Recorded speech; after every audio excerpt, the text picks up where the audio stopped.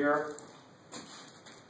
I finished up the taping on the middle section of the outrigger float and built the parts that will mate with the ends and be bolted together, and this is going to be the bow and the stern. This is epoxy together, and hoping to make a little progress today. I've got a day off, and